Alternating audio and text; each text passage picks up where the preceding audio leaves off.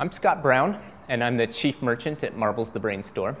The initial conversation with Jason is we reached out, we said, Jason, we've come across this brain cube. Is this something you're selling now? And he said, no, I never intended to sell this thing. Mostly I was just messing around in my studio when I came up with this sculpture. And I said to him, we've got to make it. You've got to let us make this thing. And he was very receptive to that. He kind of almost immediately said, you know, I've looked at your website, I've looked at the products you guys have developed so far. Yeah, let's work together. And the winner is Jason Freeny! I was tickled. I would, you know, I'd sit back and giggle a little bit. You know, every artist wants to be an artist. Wants to be an artist, you know, making a living off of what they do. And once I started sitting back and realizing, you know, I could probably make a living off this, but you know, I never take any of it for granted. It could end tomorrow. It could end next week.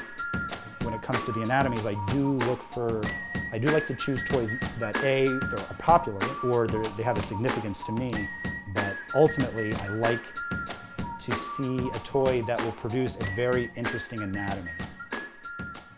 In kindergarten, they had a table set up where they had like machine parts. It was weird because, you know, we're like 5-year-olds and there's, you know, screwdrivers and wire snippers, and they would just put, I remember it was an electric engine or electric motor that they had sitting there with all the copper coil, and you were just allowed to do whatever you wanted with it. And I remember, you know, trying to take that apart and just unraveling all the copper and just going inside and seeing, you know, what was inside. I never really took apart a lot of my toys.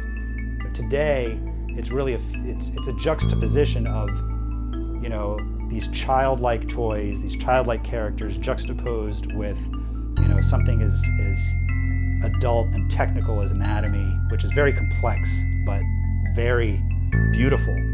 To the brain cube, I saw you know, a puzzle cube in the store, and I'm like, I wanted to do something with it because I always loved it, and it was always iconic, and it was always something that I had played with when you know, in the 80s when I was in summer camp and I was a teenager. So basically I got a cube, shaved off all the sides, cut it open so the clay would have something to adhere to, and then side by side I would lay out clay and carve in the texture of the folds in the brain.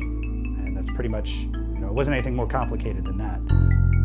As much as anything in this project, I wanted the finished product to look and feel like what he created. And I wanted to look like a sculpture. It's a really beautiful thing, and the thing that Jason is great at is